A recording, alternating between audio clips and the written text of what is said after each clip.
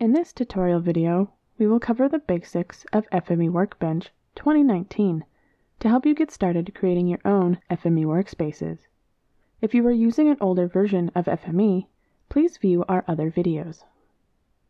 You will learn how to open FME Workbench, how to read in data, how to visualize your data, how to transform your data, how to write out your data, and finally, how to save your workspace. Let's go over the scenario for this tutorial.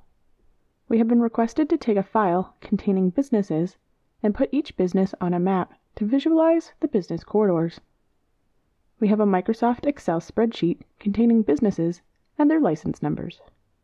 We want to create a data set containing points on a map with just the business name and locations. We will create a workspace to do this for us. So let's get started. Start by opening FME Workbench. In Windows, go to Start, then FME Desktop 2019, then open the FME folder, and browse to FME Workbench 2019. To do this in a Mac operating system, go to Applications, FME 2019, and then FME Workbench. This video will be filmed in Windows, but the FME functionality is the same across platforms. The first time you open FME, it might take a bit to load because it is checking the license. When FME opens, if you have just installed FME for the first time, Workbench Essentials will pop up. This is the same content that this video covers. You can close it for now, but then you can come back to it later by clicking on the Workbench Essentials button or by going to Help, Workbench Essentials. Let's start a new workspace. Click on the New button, which will create a blank workspace. This area is referred to as the canvas. The canvas is where all of the objects in the workspace will be contained.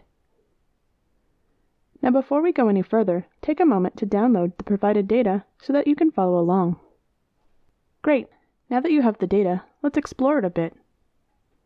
Find the downloaded data in your file browser and then drag and drop it into FME. An Add Reader dialog will appear. A reader is an object in FME that reads in the data. When you drag and drop data into FME, the reader is automatically populated with the format name. It is a good idea to double check that the format is correct, as there are sometimes different format types for the same file extension.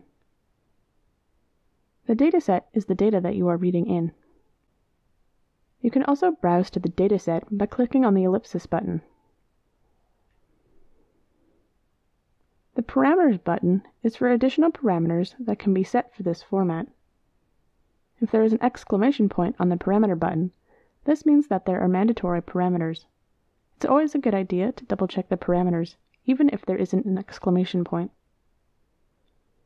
For this Excel file, there are no mandatory parameters to set, but we can confirm that the column names are being read in correctly, as well as the type of data. Click OK to close the parameters. The final thing to set in the Add Reader dialog is the coordinate system. FME can automatically determine the coordinate system if one exists in the dataset. This will be indicated by the text Read from Source in the coordinate system box. If there is no coordinate system, the box will say Unknown, and you have the option to set one if you know the coordinate system. Excel files do not have a coordinate system associated with it, so for this example, we will set it to LL84. Which is the latitude and longitude coordinate system. The workflow options are a more advanced topic that will not be covered in this video. If you are interested in learning more, search workflow options in the documentation. For now, just ensure that the options are set to individual feature types. Now press OK to add the reader to the canvas. Once you click OK on the Add Reader dialog, a reader feature type will appear on the canvas. A feature type defines the schema of the data being read as well as the layers that the data possesses. For this example, using the Excel dataset, you can think of a feature type as an individual sheet within the Excel workbook. Now that we have the Excel file added as a reader, we want to investigate our data further to know what we are working with. We can do this inside of FME Workbench. First, we need to run the workspace to create a data cache that can be inspected. On the top menu bar, click on the drop-down arrow next to the Run button. Ensure that Enable Feature Caching is turned on, and then disable Prompt for User Parameters. Prompt for User Parameters is a more advanced topic that we will not be covering in this video. With feature caching enabled, we can now run the workspace. Click on the green play button to do this. The workspace will run and the data will be cached on the reader. This cache is indicated by a green magnifying glass icon. To view this cache, click on the magnifying glass icon, and this will open up Visual Preview. Visual Preview is a new feature for FME 2019 that allows the data to be viewed within FME Workbench. This window is similar to FME Data Inspector, only with less functionality. It allows you to quickly view your data at any point in the translation to ensure that it is correct, or to help you determine what you need to do next in order to get your desired output. There are 3 parts to viewing data using Visual Preview in FME. Each part allows the user to view their data in different ways. The table view displays the dataset's visible attributes. These attributes can be sorted or searched to explore your data. To toggle this view, click on the Table button on the left-hand side of the window. If your dataset has a spatial component, graphic, geometry, or coordinate values, like latitude and longitude, Visual Preview will display the graphics or geometry in the Graphics view. If there are no graphics or geometry, this view will not be available. To toggle this view, click on the Graphics button. The Feature Information view is where any additional information about a feature can be found, including format-specific attributes and coordinate systems. To toggle this view, click the Show Hide Feature Information button. Now that we know how Visual Preview works, let's explore the Excel data. It looks like we need to rename the first attribute to match the last name attribute. As well, we want to clean up the data by moving last name to the first column position, as well as removing license number. Now that we have visualized our data and know how we want to manipulate it, we need to use a transformer. A transformer is an object that manipulates data in a specific way. Each transformer has its own unique function and can be strung together in a series to achieve complex tasks. There are lots of transformers to choose from to help you complete your desired task. There are also multiple ways to find a transformer. One of the ways to find a transformer is from within FME Workbench. You can open the Transformer Gallery by going to View, Windows, Transformer Gallery. You can also open the Help window to get the descriptions of each transformer. Additionally, you can view the Transformer Gallery online at www.safe.com/transformers. In both versions of the Transformer Gallery, transformers can be searched by name or filtered by category. For example, if you were looking to modify attributes, you can filter by the Attributes category. In the website version, transformer descriptions are provided to help you narrow down the search, as well as list similar transformers or related resources to help you learn how to use the transformer. Now let's go back to FME Workbench to add a transformer. Click anywhere on the canvas and start typing Attribute Manager. When you start typing, the Quick Add dialog will appear. From this dialog, transformers, readers, and writers can be added by just typing their name.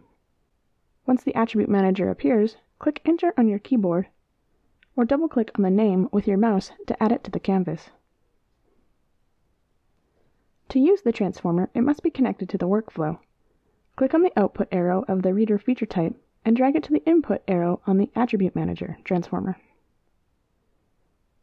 When they are connected correctly, a line will appear between them. Additionally, once they are connected, attributes from earlier in the workspace can be accessed within the transformer. With the Attribute Manager connected, we need to modify the parameters. Almost every transformer has parameters that need to be set. If a transformer has mandatory parameters, the cogwheel on the transformer will be red. If the transformer has parameters, but they have not been viewed yet, and they are not mandatory, the cogwheel will be yellow. If the cogwheel is blue, the parameters have been reviewed. Double-click anywhere on the Attribute Manager to open the parameters.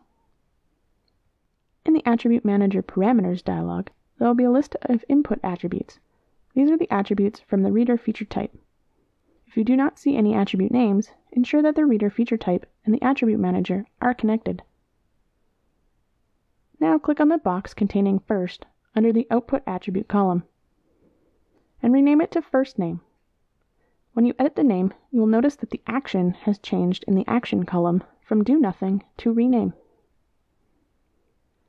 Now click on the Last Name row, and at the bottom of the table, click the up arrow to move the last name up one row. This will change the order in which the attributes appear in the final output. Finally, click on the License Number row and click the minus sign under the table to remove the row entirely. Notice that the action has changed to Remove. If you accidentally remove a row, change the action to Do Nothing to bring it back.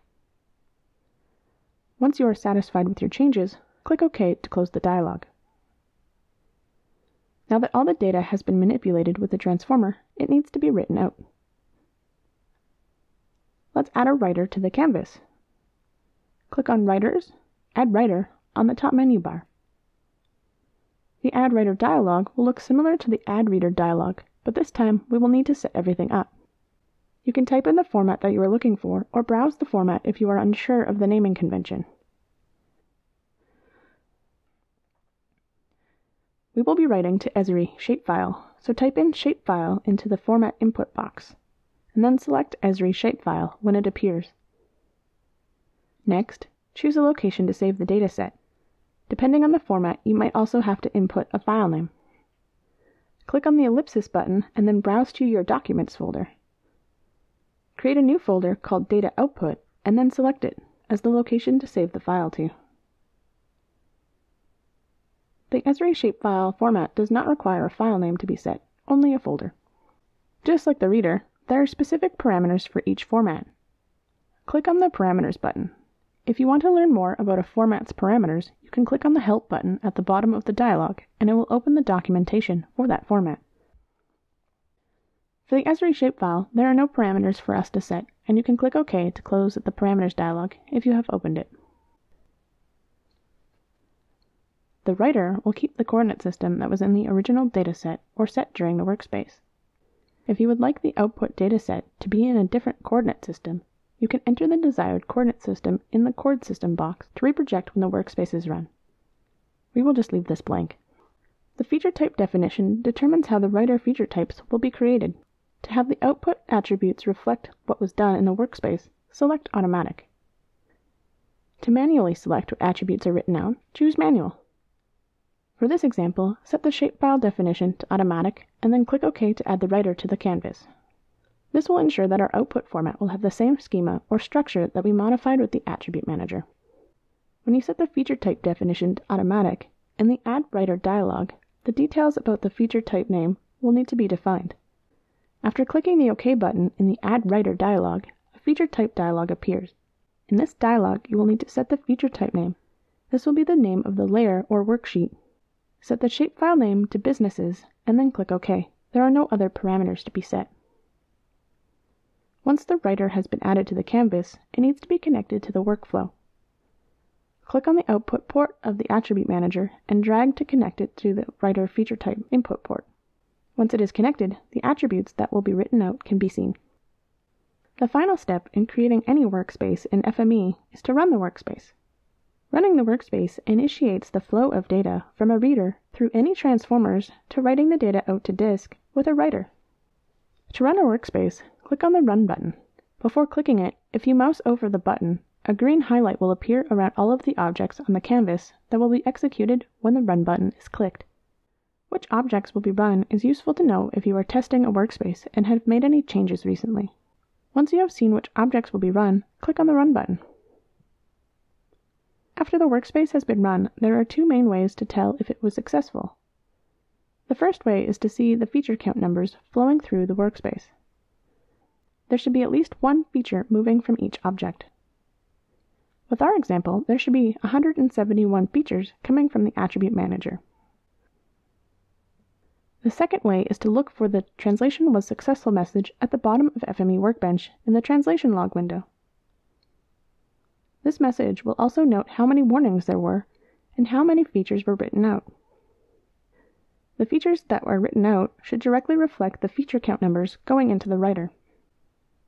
If the translation log doesn't automatically pop up when the workspace is run, you can access it from View, Windows, Translation Log. Once you have saved your workspace, a saved version of the translation log can be accessed in the same folder as your workspace. This allows you to view the translation log in a text editor, if desired. Once it has been confirmed that the translation was successful, it is a good idea to confirm the output by either opening the output file in that format's native software or by using Visual Preview within FME. To view the final output data, click on the Businesses Writer feature type to show the pop-up menu. On the pop-up menu, click on the View Written Data button. This will open the data in the Visual Preview window. Here you can observe the attribute changes. See how the last name attribute is now in the first column, and the first name attribute is named correctly. Also, business licenses have been removed.